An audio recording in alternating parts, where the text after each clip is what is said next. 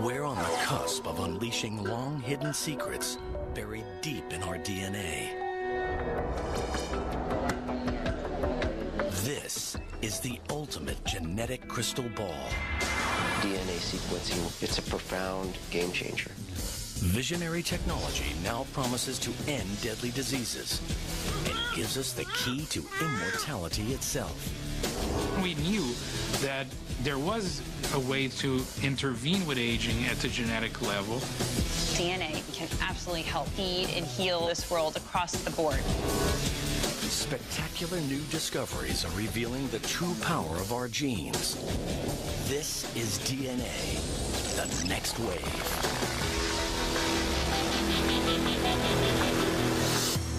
But is every one of us truly prepared to predict our own future? We're only scratching the surface of all the knowledge that we're going to obtain by studying the human genome. As we consider the implications of this new wave of DNA technology, science is tempting us with the promise of another medical breakthrough. Superhuman life. A race to a new genetic frontier has started. Scientists are finding innovative approaches to gene expression profiling. Gene expression in science is how a gene functions. When you activate a gene, it will make a protein. Gene expression is related to whether that particular gene is activated or inactivated, if you will, to make less protein. Academic institutions and privately funded labs are harnessing the huge potential of this science. The human genome is the book of life, and we have finally been able to understand what is written in this book of life. And these breakthroughs are powering us towards a once impossible goal: identifying the sources of aging. What we are trying to see now is whether we can actually slow down the aging process in such a way so that these age-related diseases don't happen early on. We are trying to delay the onset of these diseases as much as possible. Meet Dr. Joseph Chang. As a chief scientist of a privately funded lab, he's dedicated his life to nutritional intervention for the war on aging.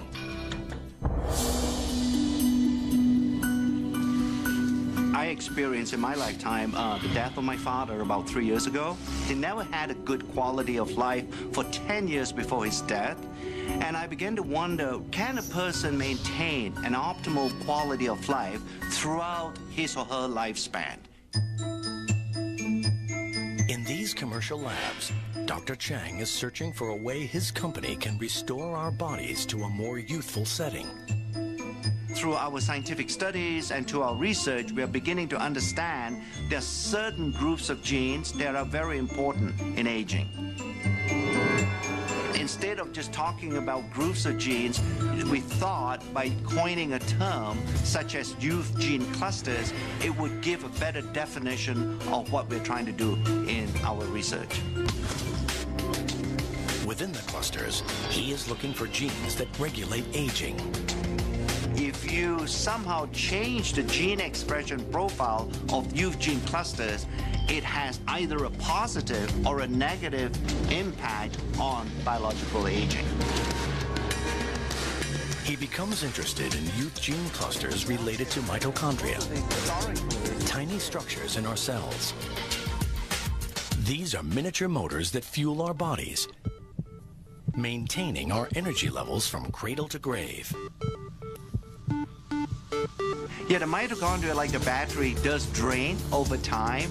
If we don't recharge the mitochondria battery, we won't have the energy needed to run the cell.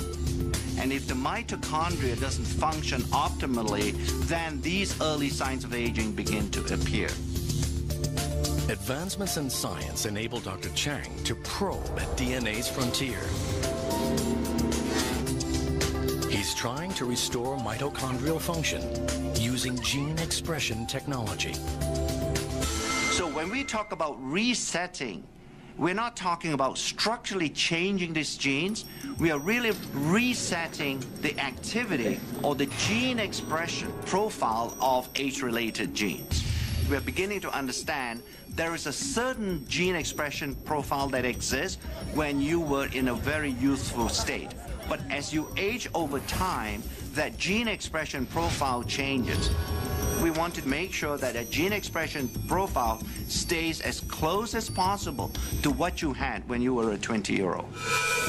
On the other side of the world, partnering with Dr. Chang at a sister lab, is Dr. Josh Zhu. He's using his knowledge of the natural world to battle aging with the most unusual of ingredients. The scientist believes that he is getting close to discovering the key to resetting mitochondrial gene expression with the help of a fungus called Cordyceps sinensis.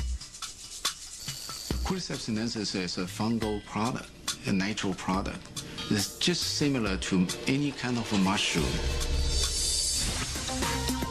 But this is no ordinary fungus. In the wild, it grows on the heads of live caterpillars from a range of remote mountains in Tibet. After years of correctly formulating the right blend through a fermentation process, Dr. Zhu is ready to take Cordyceps sinensis out of the lab and begin observational studies to discover its true power. His studies have found that after taking Cordyceps sinensis, their exercise performance capability improved. Cordyceps sinensis shortened recovery period and improved cardiovascular function. Cordyceps sinensis drastically heightens endurance and energy metabolism and fights fatigue. The results indicate that Cordyceps sinensis could potentially counteract the strains of daily life that lead to aging.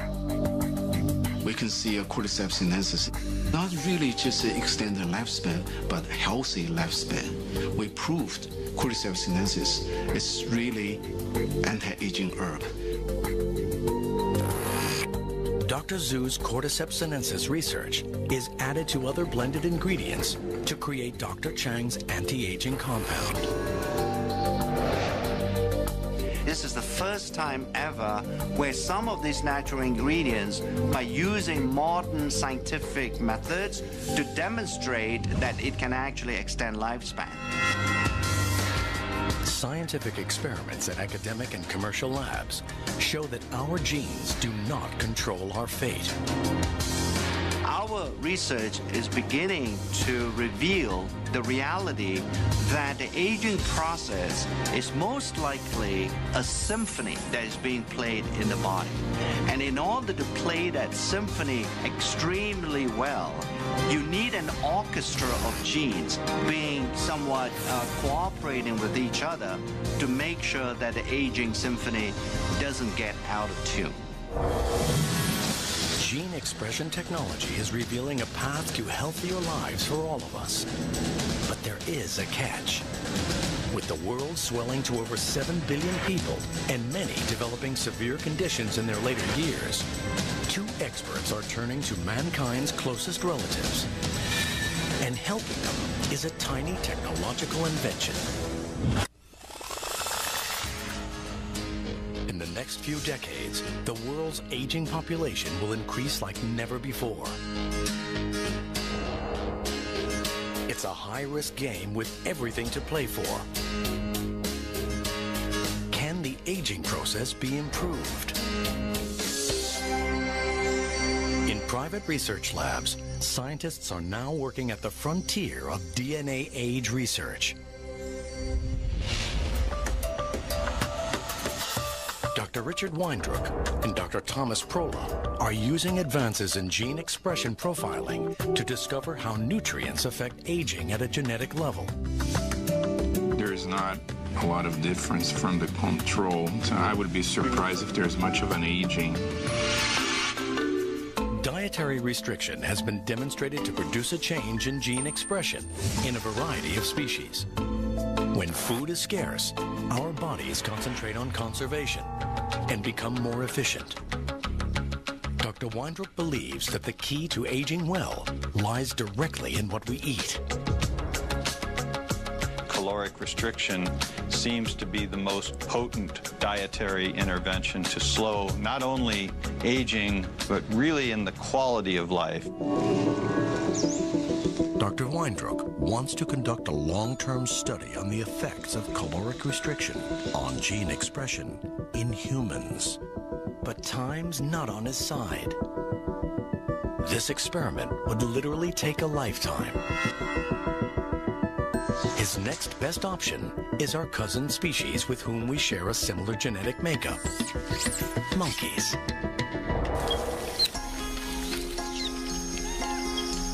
In 1989, 76 healthy rhesus monkeys were divided into two groups.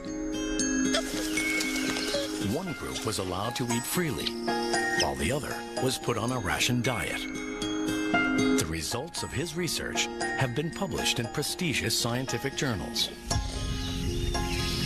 We gradually restricted the ones assigned to the caloric restriction group by 10% of the caloric intake for the first month, another 10% for the second month, and the third month began the final level of a 30% lowering of calorie intake. This scientific research was without guarantee of any significant results. But Dr. Weindruch persisted. Rhesus monkeys can live up to 40 years. That's a long, long time to wait to get a result for an experiment. But Dr. Weindruch and his team were determined to better understand the benefits of caloric restriction. Over the years, they monitored the monkeys and reviewed changes in health and signs of aging. After 2 decades of research, the results are stunning. The diet-controlled monkeys are healthier and living up to 20% longer.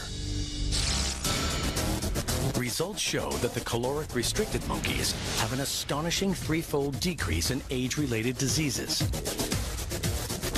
It's through gene expression profiling that scientists can determine how caloric restriction has improved the primate's aging.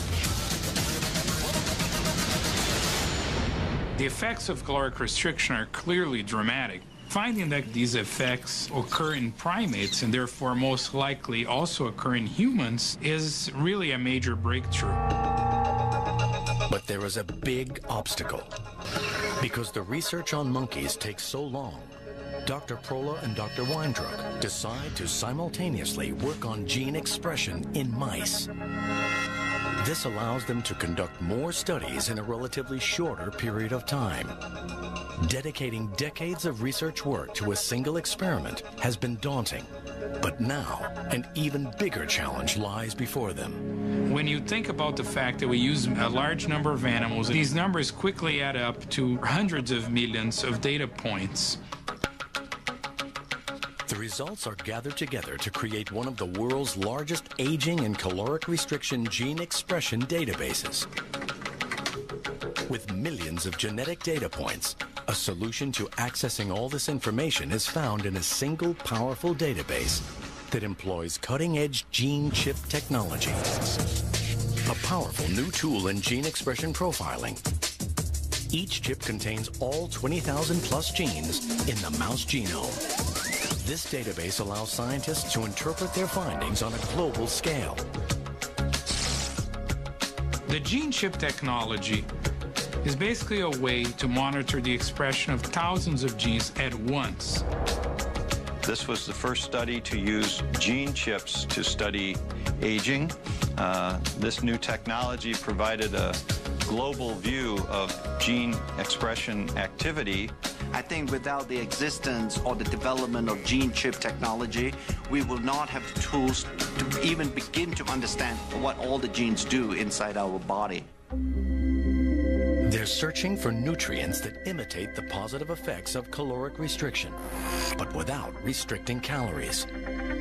One compound that's proving to be successful in trials is a substance found in red wine, known as resveratrol.